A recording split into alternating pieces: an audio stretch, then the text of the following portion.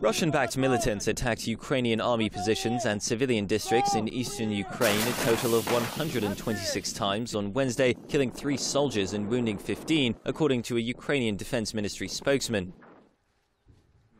The city of Popasna in the Lugansk region was shelled more than 10 times, with at least 2 civilians losing their lives. Fire from Bryanka. Abram, go on.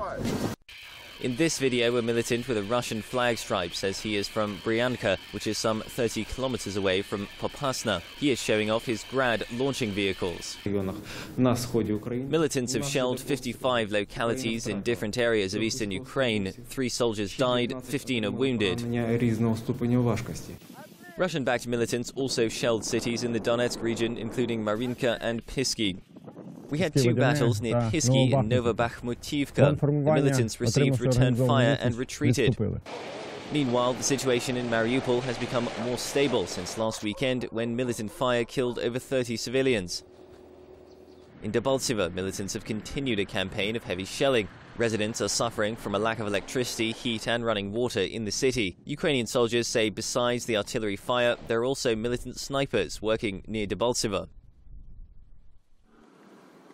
Ukrainian soldiers believe that militants will go on an offensive in Debaltseve. They are digging in and preparing to defend the strategic city.